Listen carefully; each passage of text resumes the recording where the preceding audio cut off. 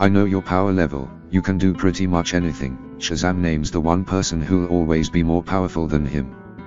Shazam is the champion of a pantheon of old gods, and stands out as one of DC's most powerful heroes, but there is at least one character he considers even stronger than himself. Despite possessing gifts that range from the wisdom of Solomon, to the speed of Mercury, Billy Batson knows he's not top of the hierarchy of power that would Zeus.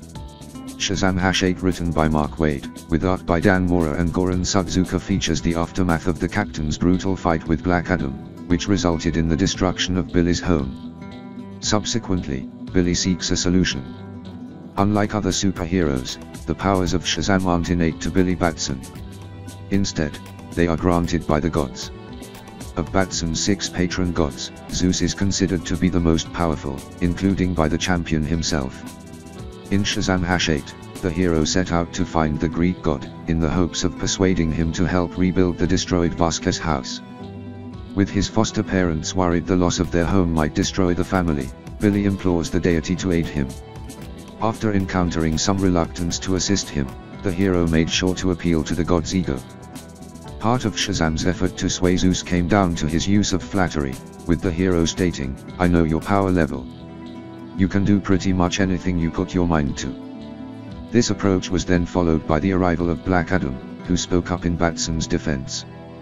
Further, the champion of the gods promises the deity that he will be given full credit, and everyone will know to thank Zeus. Based on the Greek gods' personalities in ancient mythology, this strategy makes complete sense and it pays off when the house is finally restored. In DC, the old gods represent ancient magic, with the Greek gods being notably represented, especially through the legend surrounding Themyscira and the Amazons.